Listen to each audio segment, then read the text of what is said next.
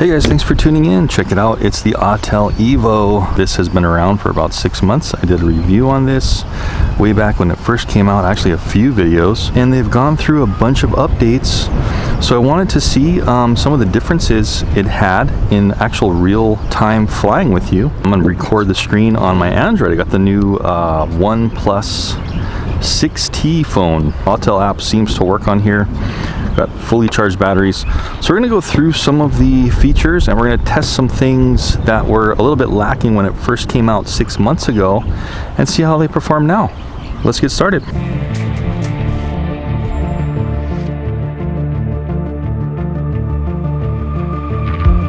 With Autel, what you need to do is once you go into the beginning of the app, if you wait 60 seconds on this screen, it tells you on the bottom if you need to do an update or if you want to do an update.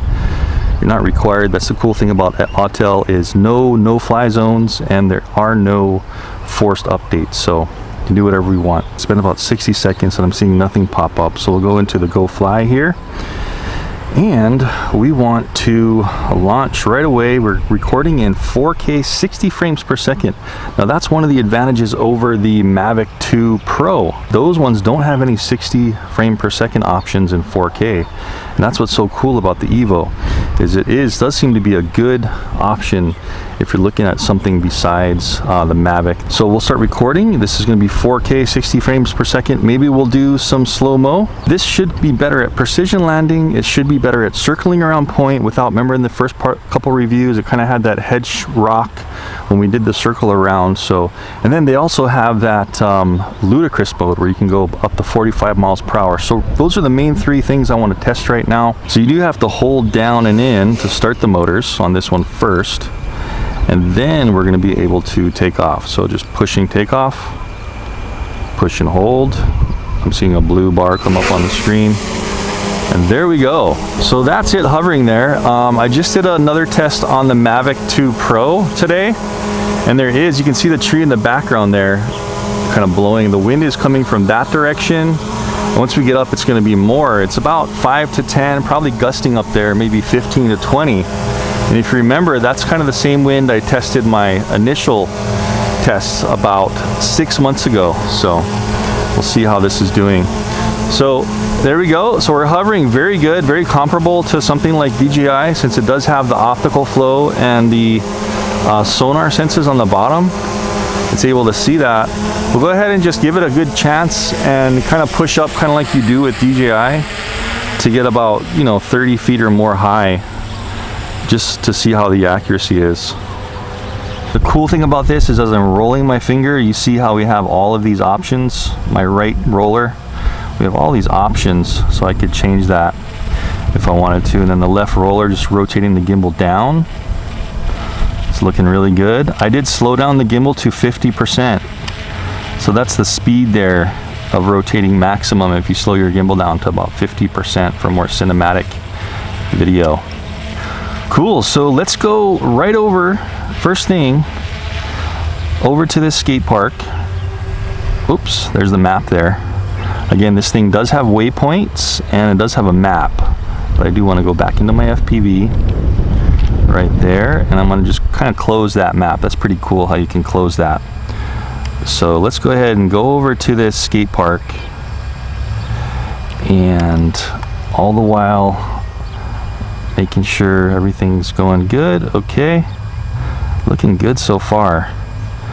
So let's see how we do this. We're going to do a circle around point right here. Up on the top left, you see that GPS? I believe that's what I need to click. Yeah. So there's all of our intelligent flight modes. Can't go anywhere else besides this screen. There's no further screens for this mode. We want to do the orbit, right? So we'll go into orbit. Fly circular patterns around a center point. Okay, it's telling you what to do, and we'll go ahead and finish. We can adjust everything too. So fly above the center point. So not quite as good as something like DJI's kind of triangulation. So I'm rotating the gimbal down. Whoa. Okay, a little fault there. That was interesting when I was going fast. So we'll make this the center point right here. And we'll set, I want to make sure I'm all the way down, we'll set as A, or we can press A also on the controller, but I'm just going to press the screen.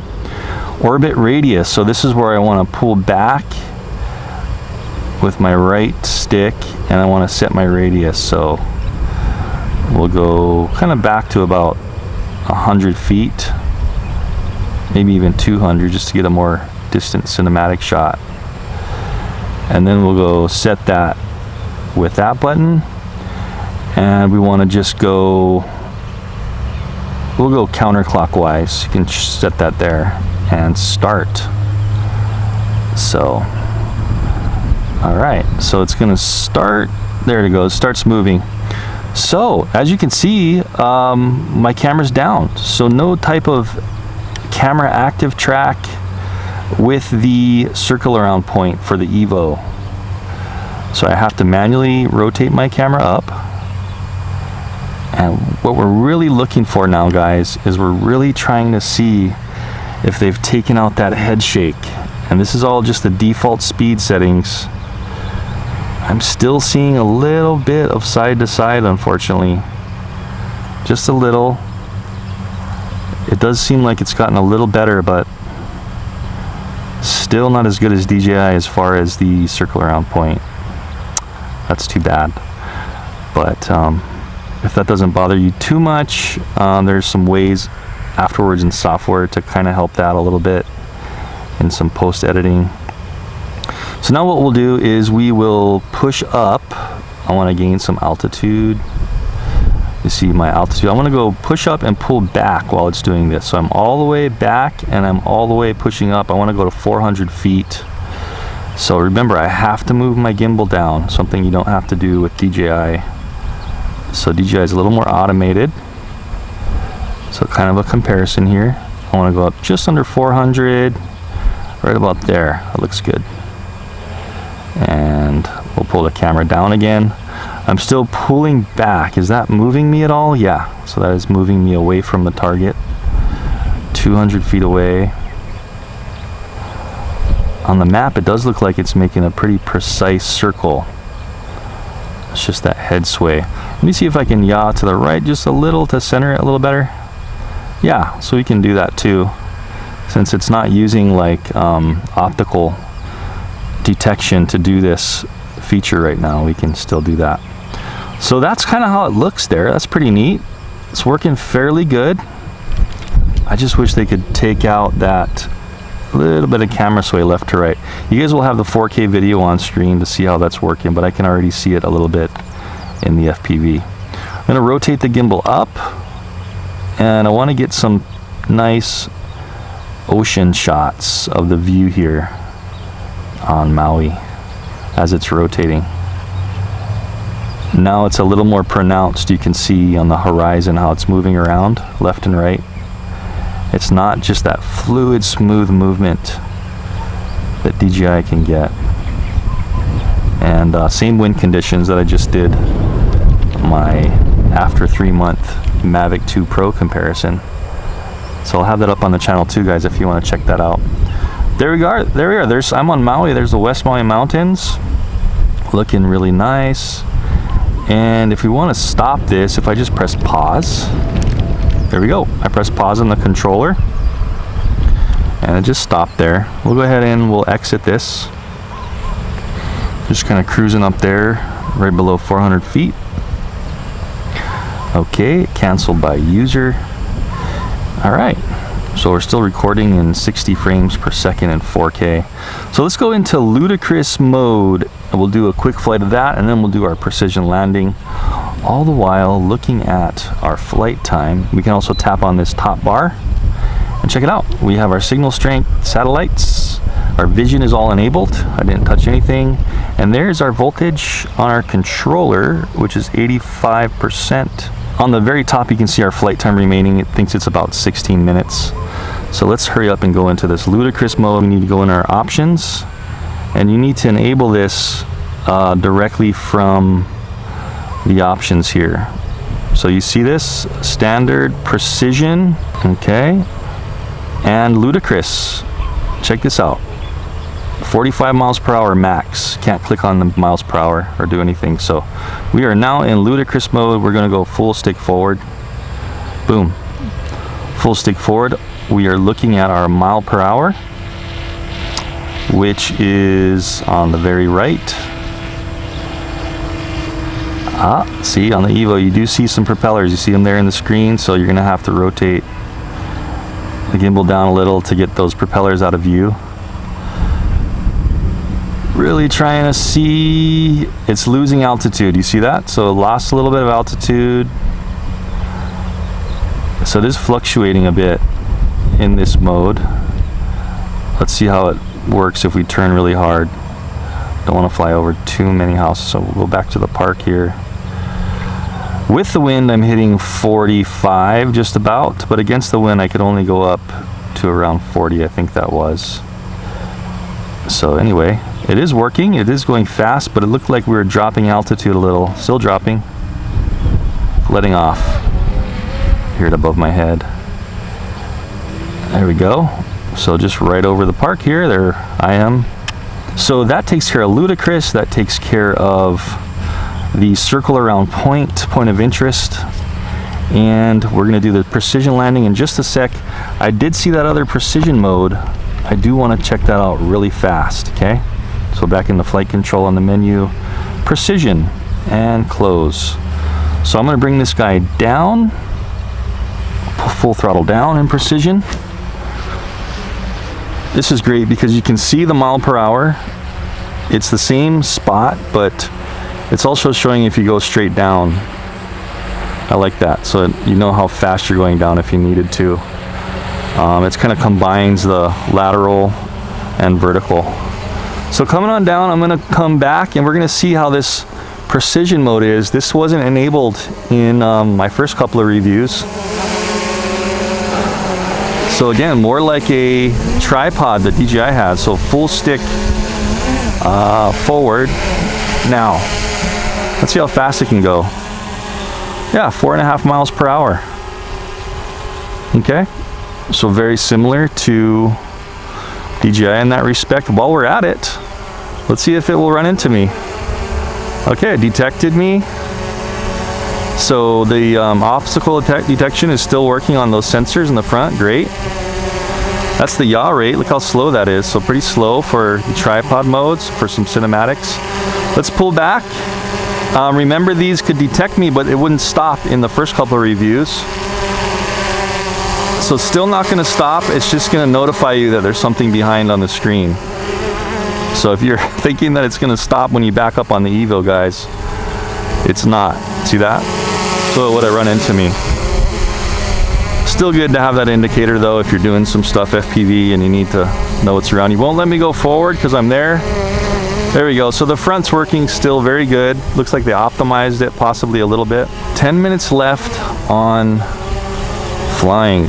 What I'd like to know is, can I go into the different flight modes while I'm out of the menu? I can't. So maybe something they want to do is with this roller, go ahead and give it another flight mode option so we can do the click in. There's the zoom, by the way. If you guys have never seen the zoom, check that out. This thing has 8x zoom. Of course, it is digital, so it's going to get blurry the more you zoom in. But kind of a cool option if you were looking at the Mavic 2 zoom. This does that too. If you roll with this, I do want to really see the ability to change those flight modes. I want to go into ludicrous, and I just want to do some fast flyby passes. So you see how that was kind of cumbersome to switch in between these modes? Now we're going fast. Let's just do a couple of minutes here until the battery gets a little low, and then we'll do a return to home. Go full forward, letting off. Cool. So it does slow itself down really stably. You'll have the video up for the 4K. Let's do a close little flyby here. Remember, this turns off the sensors too. Wow, on par with DJI, guys, as far as its fast mode. Woo! That's quick. And it stops. Let's see how fast it stops if I'm just doing this run here. I'm gonna let off right when it gets in front of me. Letting off. Looks like it takes about 20 feet to stop. And again, guys, that 4K footage will be up.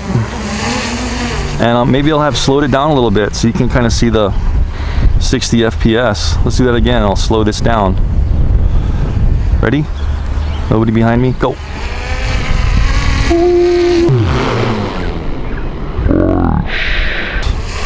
Okay. Ludicrous. Is it fast going up too? We're gonna go way down there. So it looks like if you're going horizontally, guys, ludicrous, you're gonna lose some altitude, so careful with that. And the propeller is really getting the stream there. I'm gonna do a return to home right here. Holding in return to home on the controller. Blue bar is going up. I hear a beep. And I think that's gonna be it, because I wanna do a precision landing. So I'll let it come home. We're still in ludicrous mode, remember. So we do want to check how fast it's going. 22 and a half coming back. That's kind of the default return to home speed in all modes, it looks like, because I think that's what it was in its GPS mode. So just rotating the camera, you can do that as it's coming home. And remember, okay, so this is going to be the test of the precision landing. Let us see how close it gets. Remember, main features from the updates we were trying out here, as far as what I know of. Maybe there's a couple more little ones, but these are the main ones I was concerned about. Rotating the camera, start landing. Visual obstacle avoidance is disabled. So same thing kind of DJI does. Accurate landing, correcting landing location. You see that pop up on the screen? Cool. So it is doing it just like DJI does. So I launched in that little hexagon with it facing to the left corner of the park, and it was, the legs were right inside there, that inner circle. Let's see how it does. Picking the camera up all the way forward. It's going nice and slow, trying to correct itself. Come on, back up a little bit. You know, back up a little. Ooh, a little bit off. Pretty precision though. I just did the Mavic 2 test since they enabled their precision landing, and the Mavic 2 at least got in the circle both times, so still might be a little bit better with the DJI on the precision landing. I'll tell you what we'll do. We'll do one more quick launch, and we'll do that one more time, if it'll let us. We're getting low on battery power. So just did that manually that time. So I'm going to go up slowly, let it take some pictures or whatever it needs to do with precision landing. This will be the second test. Okay. And that ludicrous mode kind of scares me since it goes down so fast. So I'm going to go back into standard mode. Okay. And remember, in standard mode, you can also pick these speeds too. So we can go from 11 to 34. So we'll go up to 34 this time, turn that off, close the screen, and we will just go out. I don't want to fly over those people. We'll go out here, go up a bit. Wow, it's still not telling me to return to home. This should have a smart return to home. Looks like it's, oh, there we go. So we'll let it do this. It just finally detected it's enough battery left to get home, just like DJI does, and it is going to return to home now. That's great. So another cool feature, we'll close the map. Another cool feature you have on this EVO, and we can still adjust the camera. Anyway guys, that's how it is on auto. This camera is actually really good auto out of the box. And remember, this does 4K and 60 frames per second. So that might have been kind of cool, just doing that fast flyby. We'll see how that looks previously when we did that. So this is going to be the final test of this video. We're just going to do that precision landing one more time, rotating the camera all the way down. So this does have a pretty good flight time. I've been seeing, it doesn't say up on the screen now, we got to go into our log to see the flight time, but with this one I've been seeing like 20 minutes and above I think 23. So we'll see how long this one is.